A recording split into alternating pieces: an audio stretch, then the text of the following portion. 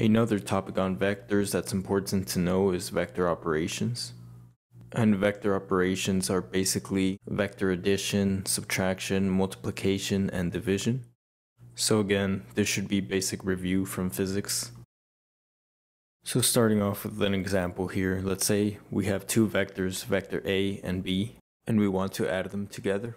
In this case, each letter represents the magnitude or the length of the vector, and so each of them have different magnitudes.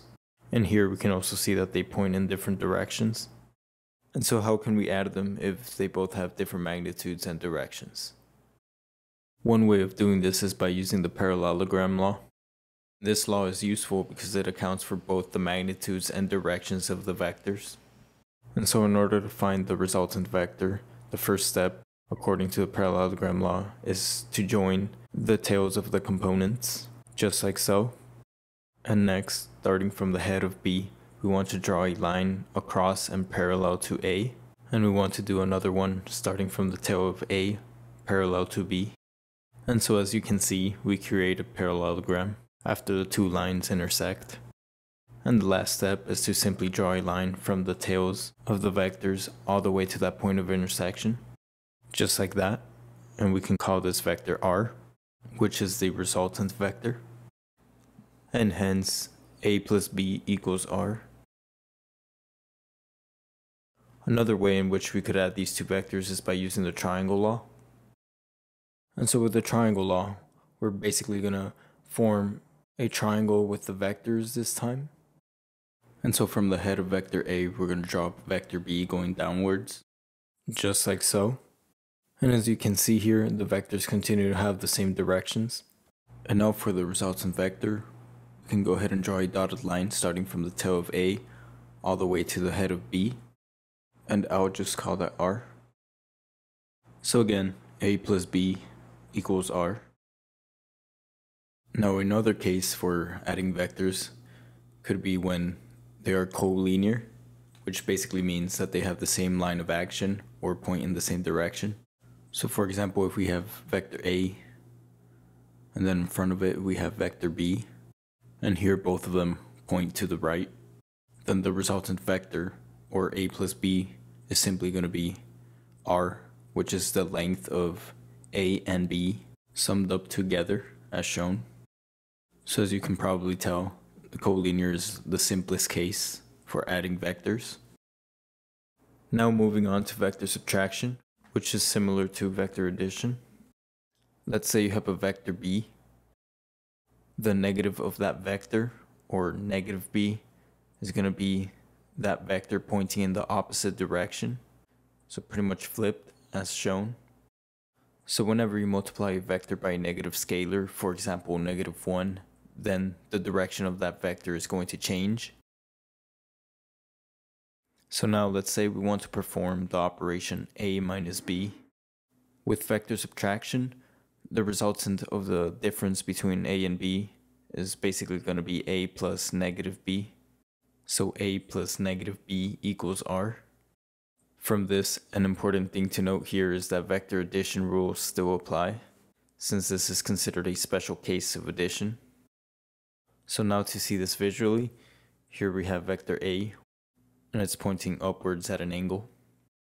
And below it is vector B, which is pointing directly straight.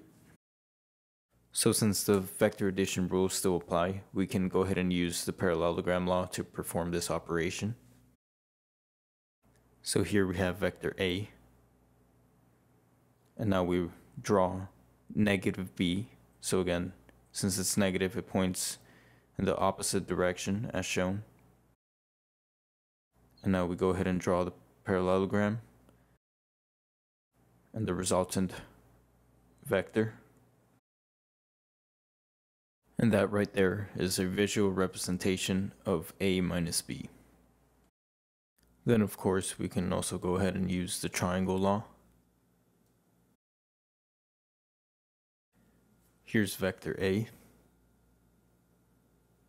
and now on top negative B,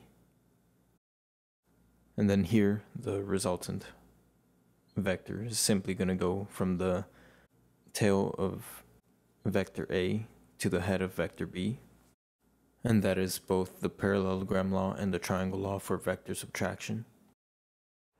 And now moving on to the last group of vector operations, which is multiplication and division by a scalar.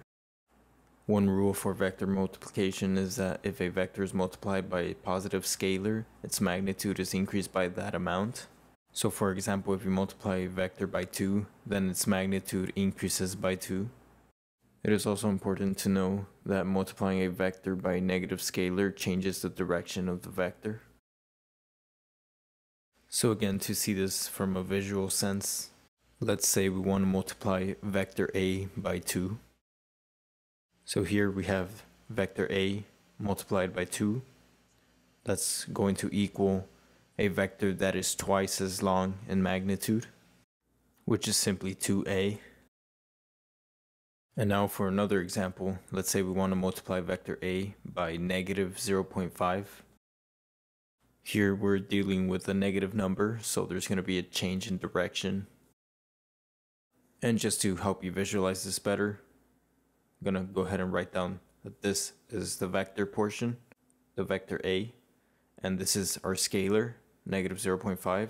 And also for the previous example, our scalar is 2, vector is A.